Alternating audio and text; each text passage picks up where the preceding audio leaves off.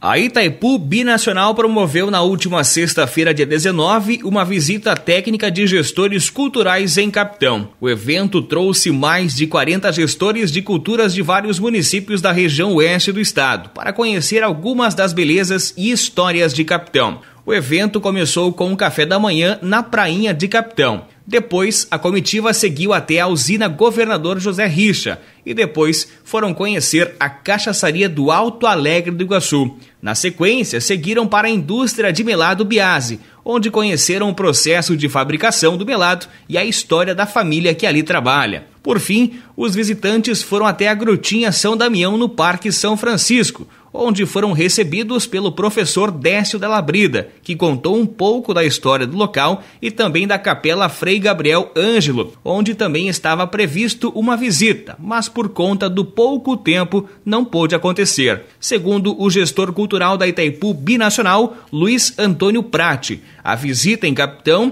foi um sucesso, pois o município mostrou muitas riquezas materiais e imateriais, lugares e histórias de vida que ficaram marcadas em todos os que estiveram presentes nas visitas. Conforme a secretária de Assistência Social, Cultura e Cidadania, Regina Scapini, toda a equipe da Cultura e também da Secretaria de Desenvolvimento Econômico, Turismo e Renda esteve trabalhando por muitos dias para que essa visita acontecesse e fosse prazerosa para os participantes e pudesse, de alguma forma, mostrar mais do que belezas materiais. A intenção era de que a visita também pudesse mostrar a riqueza das histórias das pessoas do nosso município, e esse objetivo foi alcançado, como ressalta a Regina Scapini. Então, na última sexta-feira, nós estivemos reunidos com o setor cultural da Itaipu Binacional, a qual é a promotora e organizadora deste evento e realiza 3 eventos por ano em vários municípios. Então, nós temos a Regional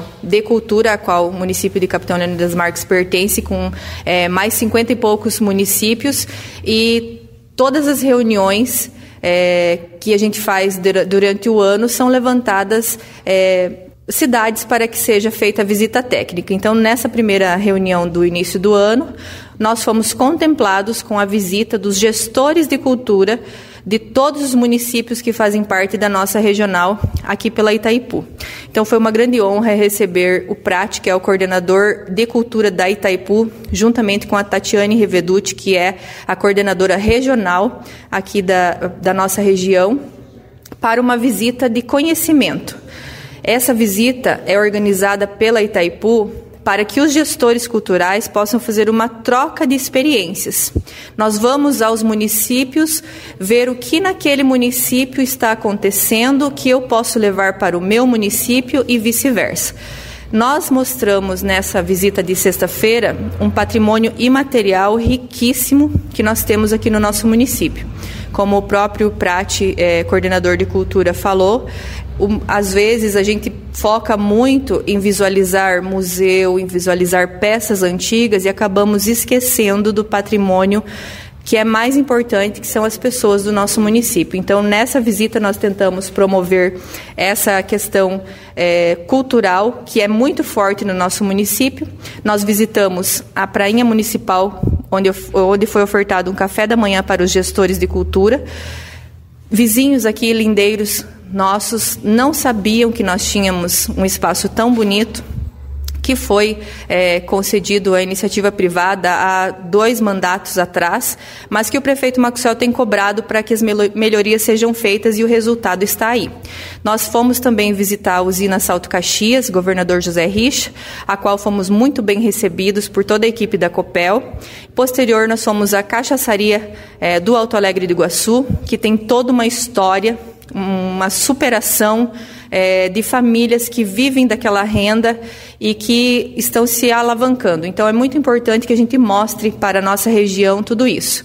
Da cachaçaria, nós também mostramos com fotos a Santa da Pedra, que é uma questão que está sendo levantada turisticamente no nosso município pelo secretário de Desenvolvimento, Turismo e Renda, o João Marcos, que também acompanhou essa visita. Então, almoçamos no Pesque Pague o Recanto, almoço esse, assim como todas as outras refeições que são proporcionadas pela Itaipu, e depois seguimos para os produtos Biase. Então lá também com uma história de superação, uma história de vida da família.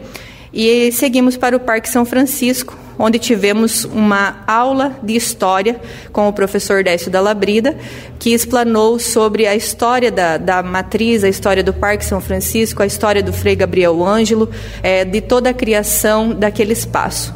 E, posterior a isso, nos despedimos de toda a equipe, que já sentiram vontade de retornar ao nosso município para uma outra visita. Então, assim, nós não temos abertura para convidar pessoas da sociedade a participar dessa visita, porque, como eu falei no início, é uma visita organizada pela Itaipu Binacional.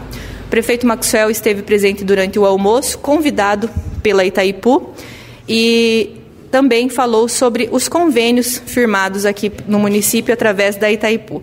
Foi uma visita muito importante e eu quero aqui agradecer a todos que participaram, a todas as secretarias que estiveram envolvidas para que essa visita fosse um sucesso.